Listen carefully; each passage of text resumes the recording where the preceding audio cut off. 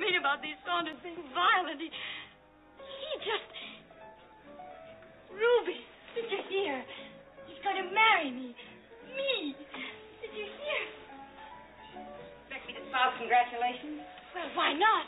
I expect you to be happy for me. Happy that you're riding for a fall? It's a lot of nonsense. It's a dream, honey. It never happens.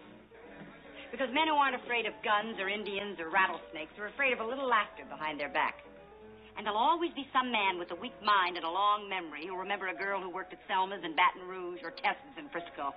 And when your man hears that laughter, you wish you were long dead. I'm telling you, Lorna, hide. Sneak out of town, anything. Because that's just not going to work.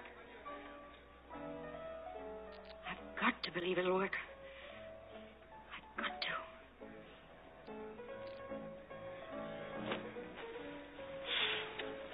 Well, I'll be here, honey, when you come crawling back with your heart broken because your noble captain found out he made a bad bargain. It won't be a bad bargain for him.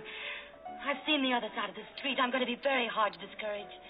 Every day I'm going to see to it that he's made a very good bargain. Mona!